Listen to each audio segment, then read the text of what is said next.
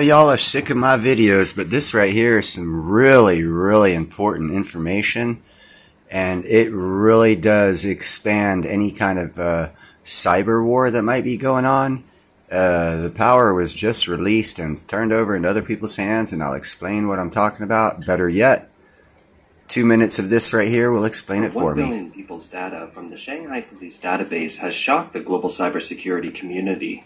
In this episode, we'll examine the serious consequences of this incident and who is capable of an act of such magnitude.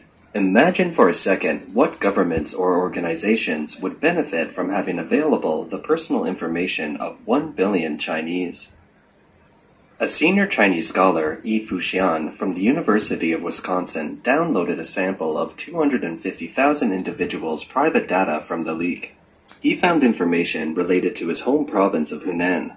He said, "The data contains information on almost every county in China, and I even found data related to a remote county in Tibet, which has only a few thousand residents." He tweeted, "I got the data by age and gender and am doing a detailed analysis. The severity of China's demographic crisis is beyond everyone's imagination." Yi used to be a doctor of medicine at a Chinese university and has long studied China's demographic problems. Through data analysis, he was the first to set off a trend of reflection on the Chinese Communist Party's one-child policy in both domestic and overseas online Chinese media. With a comprehensive dataset of 250,000 people, Yi's research on China's population is now substantiated with solid proof. So, what will the world see when the personal data of 1 billion Chinese people are fully exposed? The more data, the more comprehensive, and the smaller the margin of error. The strategic information that can be drawn from such data includes, for example, the demographic trend, the peak of aging, and when the pension gap will arrive.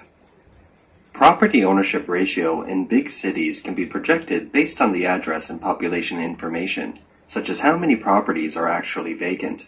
Also, from the personal income of the residents, one can get a glimpse of the overall economy of China.